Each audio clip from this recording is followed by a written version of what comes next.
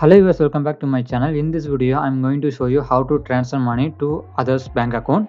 So by the way, I'm gonna show you how to transfer money by using any of the person's account number with their IFSC code. So that's it. Before starting this video, I'm kindly asking one thing. If you like this video, click on the thumbs up button and then subscribe my channel. So now let's get started. So first go to open the Google Pay app on your mobile. I have opened the app. So then you should have to add your bank account in this app. I have already added my bank account in this app. If you doesn't have added your bank account, I already posted one video. I have included that video link in this video below description, and also I given the iCut video. You can click on it after watching this video. After open the app, here you can see and scroll down and click on new payment option, and then here you can see transfer money section. Click on bank transfer option. Here you should enter the person account number.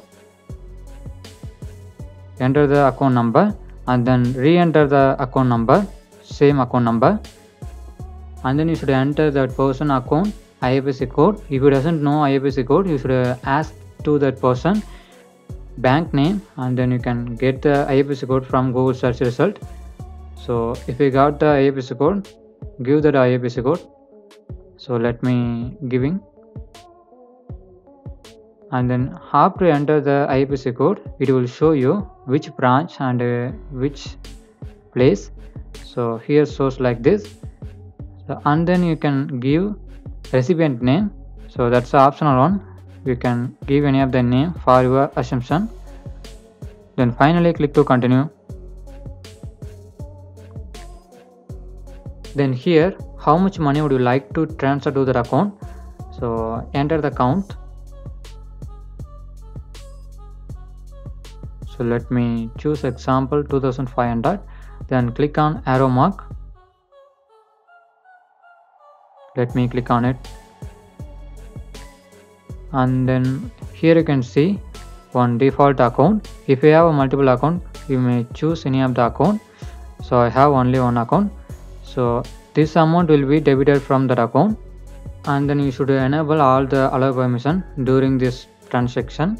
Especially you should enable Google location allow permissions, and then you should enter your Google Pay account UPI pin. Let me enter the pin and then click on the tick mark. So wait some while. So that's it. Now you have successfully transferred the money to that account. So you can check it out there. Here you can see the unique profile, new profile. So now you have transferred the money like 2500. So after transfer the money, here it will be created one profile. If you want to transfer money again to this account, then here you can see this profile. Click on it and then click on the pay option. Here how much you want to transfer, you can type the account and you can transfer the money to this account.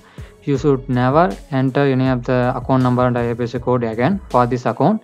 So it will be created automatically. If you have transferred the money one time, it will be automatically created this profile. You can transfer the money again for this account. So that's it. If you like this video, click on the like button. Would you like to watch our channel videos? Subscribe our channel and then click on the bell icon. You will never miss any updated videos from our channel. Thanks for watching.